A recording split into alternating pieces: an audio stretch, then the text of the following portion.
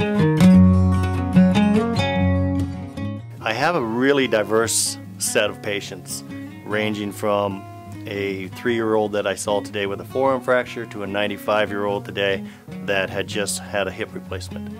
Pretty much any age in between. Like I said, sports injuries, fractures, auto injuries. I do a fair amount of work comp injuries.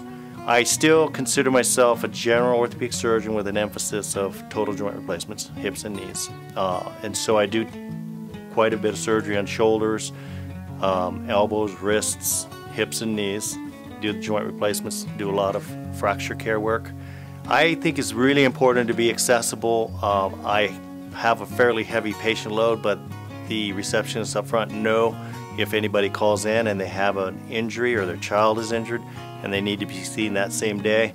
I am very accessible to having same-day appointments available for them. Unfortunately, it does sometimes set me behind, but most of my patients are very understanding, and they also understand that someday if they're injured and need to see me on the same day, then I'm going to be there for them.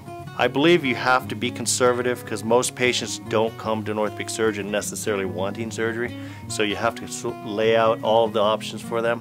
Frequently the options do include physical therapy, injections, medications, home exercises, things that they can do for themselves. We also get involved in talking to them about weight loss and smoke cessation and other things that are really going to help them out in the long run, not only for their current situation, but for things they're going to have to face in the future. Having the surgery center next door has been a tremendous benefit. The first and foremost, we have total control over the staff that we hire, the instrumentation that comes in. We make it a point to sit down with every single patient and ask the questions, find out what their concerns are, find out what the timing of their injury was, what type of work that they do, what their expectations are for returning to their work or their lifestyle or their hobbies, whether it's golf or photography or anything else.